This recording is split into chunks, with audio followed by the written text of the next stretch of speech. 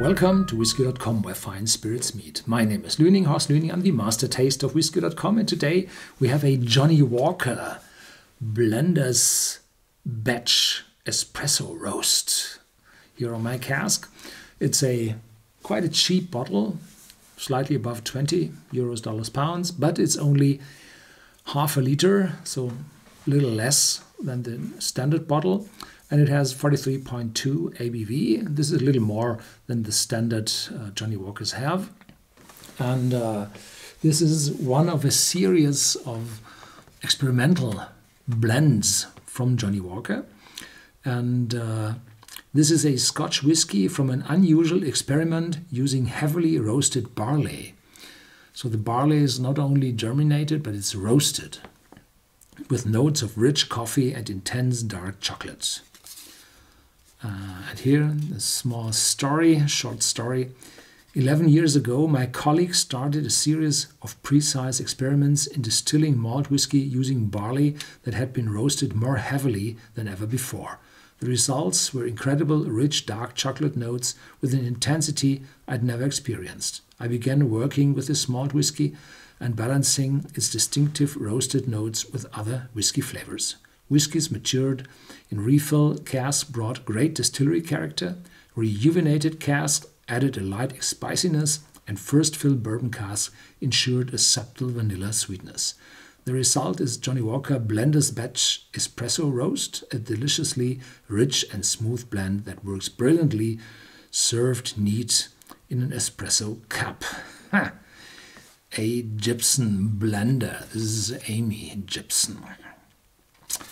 Yeah, there are several of these experimental whiskies from Johnnie Walker out on the market, and they are intended to show people what's possible in whiskey making. And this one is a blended whiskey, means it's a mixture between grain whiskies and malt whiskies.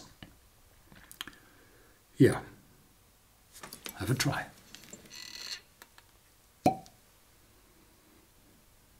Fruity like a space cider,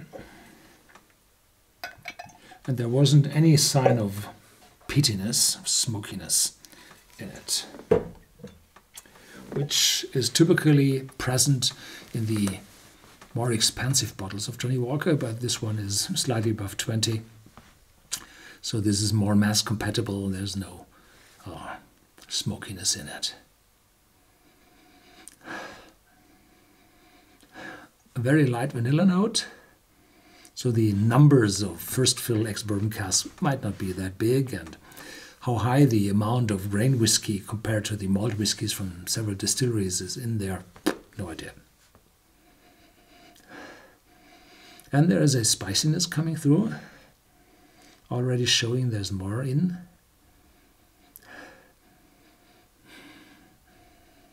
It's intense. Quite intense.